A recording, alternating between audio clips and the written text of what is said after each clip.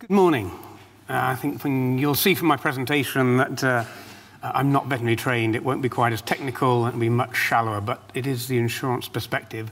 Some of the things that have been touched on already. So let me set the scene. In its 128-year history, Agria's mission has always been to immerse itself in the pet community. That's working with people in the pet community to influence the decisions of others in the pet community. A supportive relationship, for example, with breeders, animal rescue organisations, a relationship of trust with owners. Trust that when needed, that intangible insurance promise will be honoured. And of course, a close symbiotic relationship with the veterinary profession. Which is why I'm talking to you today. Vets are the service provider for the insurance industry. 98% of claims in volume and value are for veterinary fees. Vets are the key decision influencer when it comes to all things pet health. But increasingly in our brave new world, things transpire to challenge these relationships. We passionately believe in lifetime pet insurance. The cover vets would recognise as lifetime pet insurance. From research, lifetime policies meet owner expectations. Whatever policy an owner buys, from whichever brand, cheap or otherwise, and with whatever restrictions, they believe they're buying lifetime cover. A pool of money to pay for your veterinary fees that as long as you keep paying, the insurance policy will keep paying out. That means that something like 65% of owners potentially are going to be disappointed. With over 30% of our claims settlements funding continuation treatment for chronic conditions, capping payouts, ongoing conditions for a period of time or a fixed amount will undoubtedly impact animal welfare and quality of life. In some cases, even an owner's decision to keep a chronically but manageably sick pet. And for vets, a lifetime policy means you can pull out all the stops and return a sick and injured animal back to health. And this is where it might get controversial. For some of you,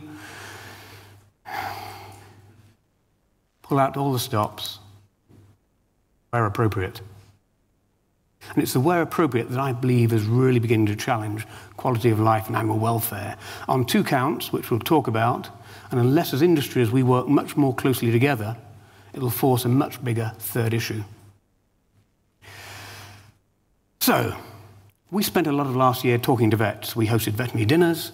They culminated last year in January where we had 16 presidents around the table at the Kennel Club.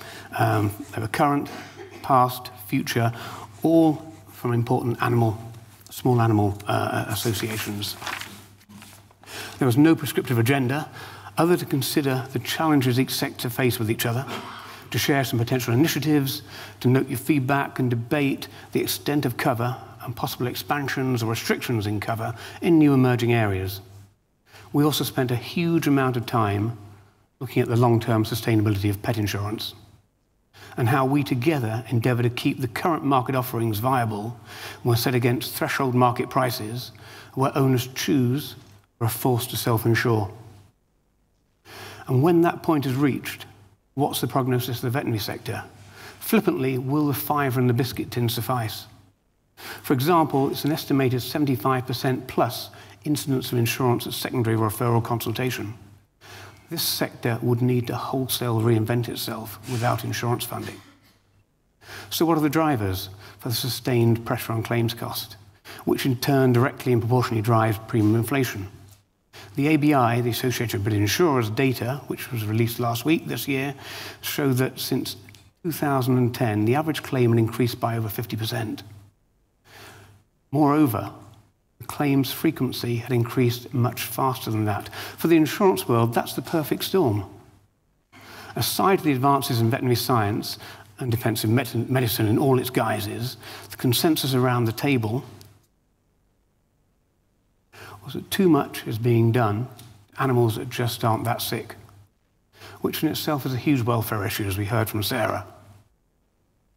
Moreover, it was felt that between 50 and 60% of pets presented would just get better with no intervention at all, which I thought was a pretty damning indictment of the profession by the profession.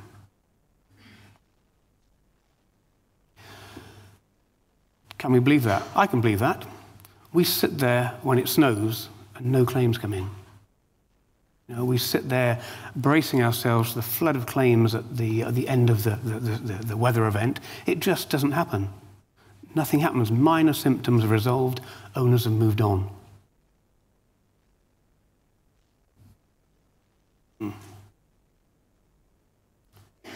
In a similar vein, when pushed at the veterinary dinners, where there is intervention, for insured and uninsured, there's not a great deal of difference in the outcomes. However, there's a huge difference in the diagnostic and treatment protocols that those animals get. So there's a balance to be struck in terms of advice offered and treatment given. Sarah again mentioned euthanasia. It's at the other extreme of life, you know, the quality of life and the end of life debate. The pressures of owners demanding to keep their pets going at all costs, save my pet, and the insured owner with the funds to pay.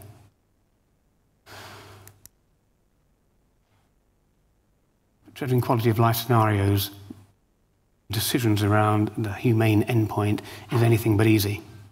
Take decisions around the impact of comorbidities in older pets, debilitating chemotherapy regimes, severe osteoarthritis, long-term outcomes from advanced surgical procedures in both old and young patients. Removing the commercial pressures on the attending vet in a rapidly changing world, you know, the sense in some quarters that to end life is failure.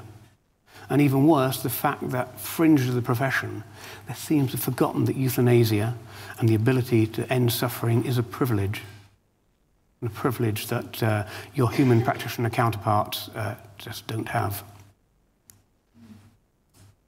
So what can pets conceptualize? Sitting in the pet shoes, do they experience fear? Of course they do. You'll all have seen the bullish alpha male as he's dragged into your waiting room terrified. How about pain? Absolutely. Moreover, you know, with the animals that you see on the small animal side, it's completely transparent. There's no motivation or drive to hide or disguise that fact. You know, unless the pet you're seeing is at the bottom of the predatory scale, you know, the stiff upper lip is a preserve purely of the human species. Can they conceptualize their own mortality? Do they despair about the imminent plunge into that deep, dark abyss of infinite nothingness? No, of course they don't. All they know is they're suffering. So when that humane endpoint arrives, aside to the empathetic but firm conversation with an upset and maybe hopeful owner, you know what the animal's best interests are. But it's never that simple. Our clients live in a media-managed world where everything is possible. And insurance helps to make everything possible. And I know that one of the most frustrating parts of your remit is where you can cure a pet, but the money just isn't there to pay for it. With every veterinary show we see on TV, there's never a mention of the associated costs. But still, there's that human expectation that it's life at all costs. And the ever so slightly over-the-top US example on the left-hand side there illustrates that rather extremely. And there's a proportion of our client base as well that undoubtedly look to their insurance policies as an investment. They expect a return on that investment, rather than rejoicing at the end of the year when no claims means that their pet has been fit and healthy for that year. In your world, and this is a generalization, that whole strata of grey hairs, people like me if I didn't dye it, have exited the profession. A mentoring layer offering guidance and reassurance for the new graduates, for the junior assistants that perhaps in past years has provided a pragmatic perspective that has ensured balance without conscious effort.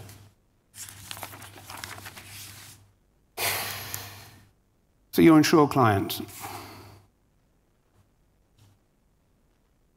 they should be cherished. Their policies should be respected. They're your gold clients, and helping to keep their premiums palatable and cover robust should be our joint long-term ambition. Without the barrier of cost, they spend twice as much in practice, and they're far more likely to visit you. They can afford the bigger ticket procedures. Look at the index of surgery. they have greater engagement with preventive care. And they're around 3 times more likely in the canine species to merchandise, to buy food. Look at that indices. Let's look at some more dynamics. When we delve a little deeper into the insurance world, we start to see potential storm clouds that will damage both sectors. The pet population is static.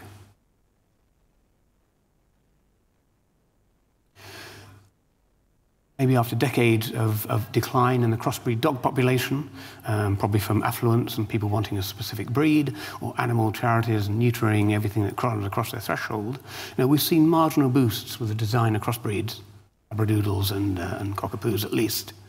Sadly, and more recently, the popularity of the brachiocephalic breeds. And insurance penetration has virtually flatlined over that same 5-year period. Not that insurance haven't continued to sell new policies, they've sold bucket loads, but market attrition virtually nets off the gains. So insurance penetration just creeps forwards. That means there's probably at least another 20% of pet owners who've had insurance, could still be insured, but have had a bad experience. Whether that's cover, or in this day and age, more likely cost, or perhaps both. But they've exited insurance and they will never come back.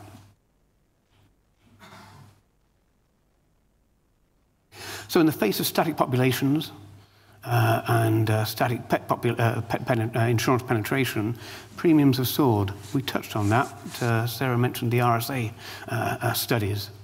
Mintel estimate the growth in the market's next work over the next 5 years will come exclusively from premium inflation, driven in turn by claims inflation, rather than a healthy supporting unit growth in the number of policies. But that's a linear projection. It's not the real world. It's based on what's happened in the past.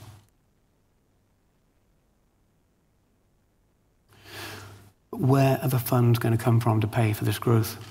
If it's insurance that's going to be squeezed harder, then that bubble will deflate. It won't pop. It's not going to happen overnight, but it will deflate.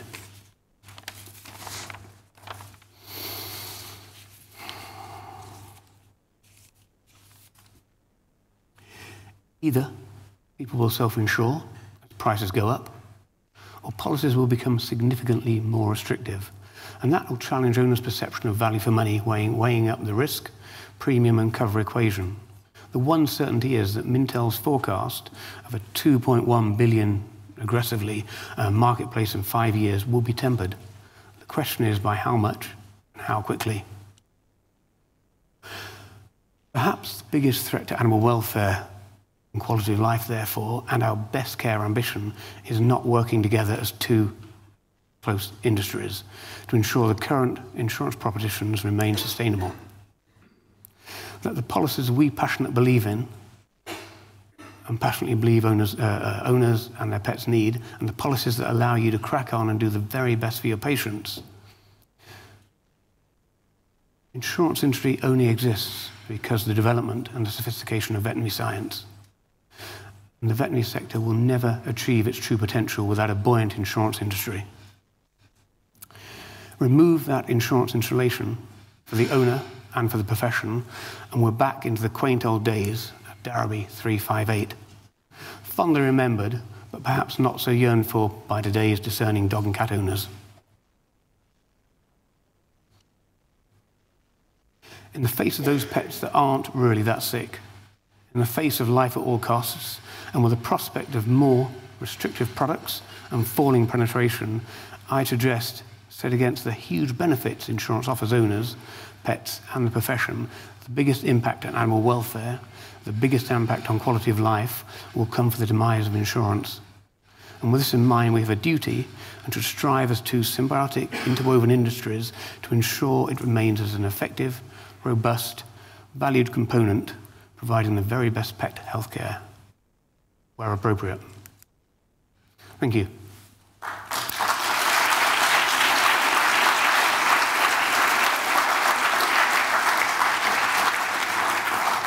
Thank you very much, Simon. We've got a range of questions coming in. I know. See how we go. First question, does peace of mind for owners actually always equate to good animal welfare? I think some owners are probably quite naive. I think some owners see the miracles that happen on TV, and they don't quite put it into perspective. I think some owners as well, and it depends who the owner is, whether the pet is part of a family in the second division of emotions, but the pet comes as well, compared to your only companion in life. You have a different perspective. Do you think that a comprehensive insurance policy pressures us to go further than we should, more often than we should, because of financial constraints? I think it enables you to go further, and in some instances, that's absolutely appropriate. And in some instances, as we discussed, it's absolutely not. There's no such thing as a bad insurance policy, and I know you'll all probably disagree with that, as long as the owner knows what they've bought. So, for example, I haven't got a crossbreed cat, I've got two horses that are like big dogs. Hardly ever ridden, but absolutely pampered. If I had a crossbreed cat, I would buy the cheapest insurance policy to get a condition diagnosed and under management, and I'd take future bills where appropriate on myself. If I had perhaps a French bulldog or a British bulldog, then I'd probably go out and buy the best policy possible. It depends. Should insurance cover homeopathic therapies? Mess that one up. An interesting one. Given that most preparations won't make it over the level of the excess, it probably doesn't matter that much, but it does send a message out. I think looking at our underwriter in the audience, our policies won't be from the middle of this year. Do you think that corporate practices are fueling increased claims by using financial targets for vets? I think our world has undoubtedly changed. And I look at the claims that come in from different corporate groups, and some have always been significantly higher. Some have always thrown the kitchen sink at an insured pet, without a shadow of a doubt. And some, there's more balance there. It's not an exact science, believe it or not. But it does bring bigger business mentality into your world. And bigger business mentality means that so many vets now are salaried assistants, and they go to work, they don't have a share in their own business, and they are practicing veterinary medicine, often as not to the best of their ability with the resources that they have available. A lot of those corporate practices have a lot of resources available, either within the veterinary hospitals that they work in, or within the central referral centre. Another question from Greg Dixon. Welfare outcomes between the insured and insured treated patient may be similar, but what about the pet who never makes it to the vet due to cost limitations? Absolutely, and this is my point at the end. If insurance disappears, there's going to be a lot more people who actually don't take their pets to the vet and don't have that treatment because they fear the likely cost. If you look at the difference in insured versus uninsured scales from the Veterinary Insights table I put on the table, it's undoubtedly that barrier of cost that stops the uninsured owner going to the vet so often. Is the need for insurance reducing because more surgeries are offering payment plans? Whether it's a biscuit tin, whether it's a payment plan, or whether it's insurance, if you have a pet, you need to make provision for that pet's health. And you've got that bond of trust with your vet that they will guide you through some of the really tough decisions. That's another way of funding your veterinary fees. When something happens, then look to have a payment plan to borrow the money to fund that. That's not always within people's remits. So, we've had people who work for us who weren't insured, where the £2,000 colic bill, obviously it's been paid for, but it's destroyed the household budget for the next 2 years. So no holidays, the car hasn't replaced. It has some serious impact. So payment plans have their place in the world. Time for just one more, I'm afraid. There are a number of questions coming through, but there's just time for one more. Do you feel insurance companies are failing rabbits and compromising their welfare by only providing £2,000 per year coverage? I think it's probably appropriate for the species and the expectations of the species. So, you know, there's always been that guilt factor when little Johnny's come in with a rabbit under one arm, holding hands with the parent and the piggy bank under the other arm. And I think rabbits, in a lot of instances, are very much childhood pets. I think owners conceptualise, or the parents and the owners conceptualise that to a certain extent. But I think you can probably do an awful lot with £2,000 for a rabbit. Thank you very much, Simon. A round of applause for Simon again. Thank you.